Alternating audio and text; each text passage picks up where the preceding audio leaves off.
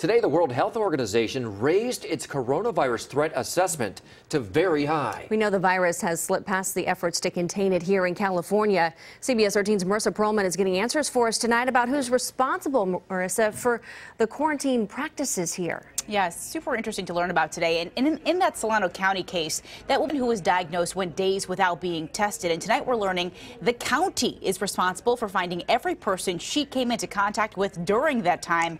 We're told that job is nearly impossible.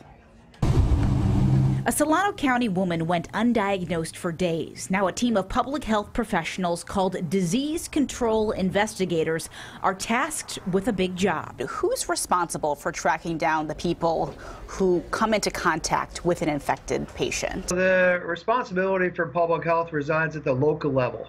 So it's the county. We spoke with Dr. Jeffrey Klausner, a professor at UCLA who formerly worked at the San Francisco County Department of Health and the Centers for Disease Control and Prevention. He's an expert in the field of infectious disease. He says the team will engage in what's called contact tracing, interviewing family members and trying the impossible task of finding anyone who came within 6 feet of this infected patient. You try to develop a list of all these contacts with their names, with their phone numbers, and then you begin the laborious process of trying to contact them. He says getting 100% of the people who made contact is impossible. And once contact is made, that same team will decide if they need to engage in quarantine protocol. Public health experts say you should be skeptical of how efficient quarantine really is, especially for these respiratory diseases. The really evidence that it is beneficial is actually quite limited.